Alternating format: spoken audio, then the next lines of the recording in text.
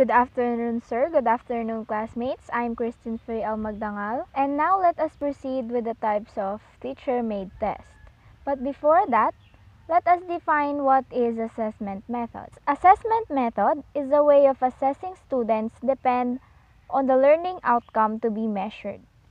An assessment method can be classified as traditional and authentic method. First is the traditional method. Traditional assessment methods refers to the usual paper and pencil test, and this is the main focus of our learning unit. Second, the authentic assessment methods refers to non-paper and pencil tests, and it is also called as alternative assessment. Example of authentic assessment tools are demonstrations of what have been learned by either a product or a performance. Specifically, example is oral recitation. Now let us proceed with the paper and pencil test.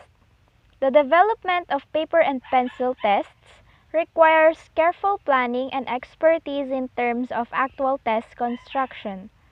The more seasoned teacher can produce true or false items that can even higher order thinking skills and not just rote memory learning. Essays are easier to construct than the other types of objective tests, but the difficulty in scoring essay examinations teachers from using this particular form of examination in actual practice. Paper and pencil tests categorize as selected response and constructed response. Under the selected response are the alternative response or the true or false. Second, the matching type and the multiple choice. And now under the constructed response is the completion, short answer, essay, and problem solving. But before we go to our main focus, we have to know how to prepare a table of specification or a TOS before constructing a test.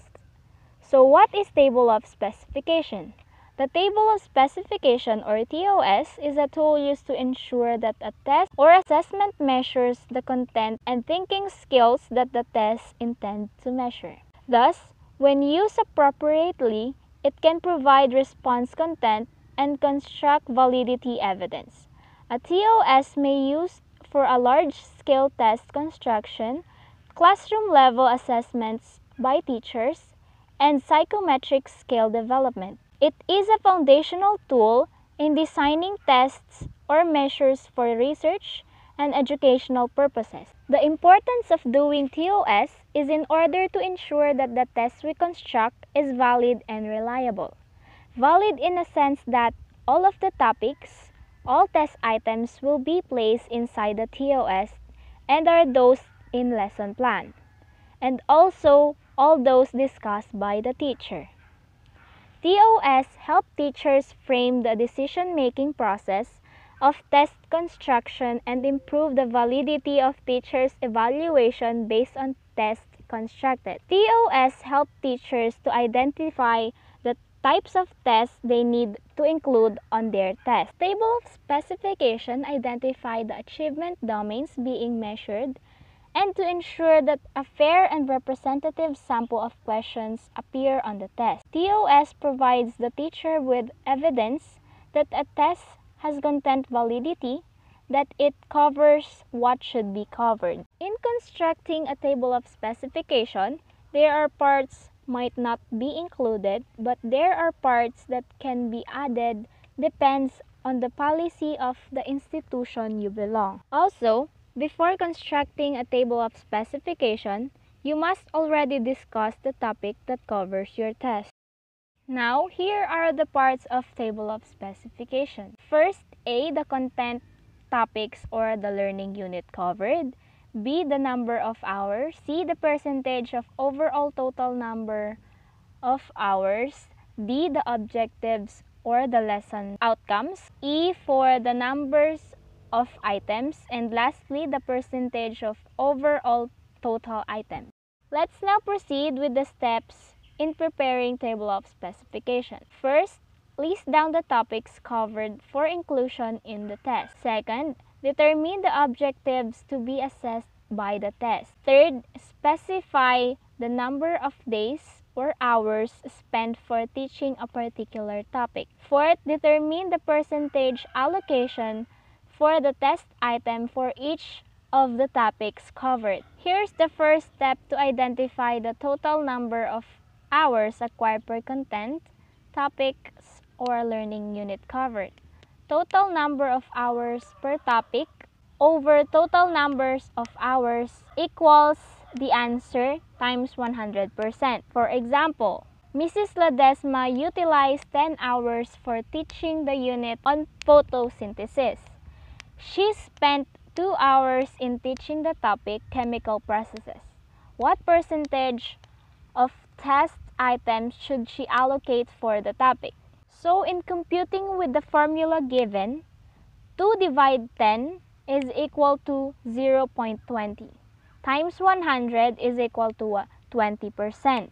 So to determine the number of the items for each topic, this can be done by multiplying the percentage allocation for each topic by the total number of items to be constructed.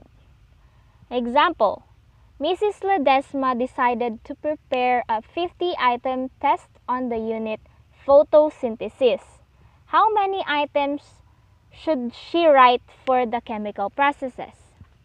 So 50 items times 0.20 is equal 10 items. Now in public school, they most commonly use this type of test item. For the first column, the objective comes from the competencies, and the second column is the number of days taught, third column the number of items, and the fourth column is the percentage, and the last column is the test of placement. And now let us go with the main topic, the teacher-made tests. Teacher-made tests are constructed by the classroom teachers to assess the progress of the students based on objectives and competencies covered. Under teacher-made tests, we have true or false, multiple choice, matching type, completion, and essay. Now let us proceed in constructing true or false type of test. Binomial choice or alternative response tests are tests that have only two options, such as true or false, right or wrong, yes or no, good or better, check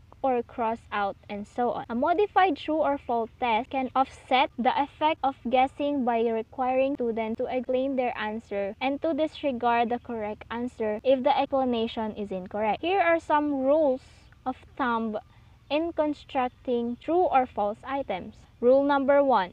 Do not give a hint in the body of the question. Example, the Philippines gained its independence in 1898 and therefore celebrated its centennial year is in 2000. So obviously here, the answer is false because 100 years from 1898 is not 2000 but 1998. Rule number 2. Avoid using the words always, never, often, and other words that tend to be either always true or always false. Example, Christmas always falls on a Sunday because it is a Sabbath day.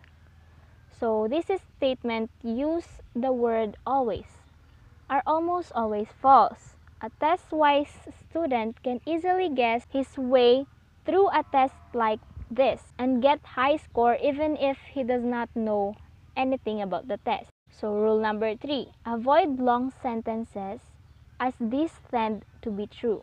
Keep sentences short. Rule number 4, avoid trick statements with some minor misleading word or spelling anomaly, misplayed phrases, etc. A wise student who does not know the subject matter may detect this strategy and thus get the answer correctly. Example, Raven was written by Edgar Allan Poe. So Allen misleaded and the answer is false. Rule number 5, avoid quoting verbatim from reference materials or textbooks. This practice sends the wrong signal to the students that is necessary to memorize the textbook word from word, and thus acquisition of higher level thinking skills is not given due importance. Rule number 6.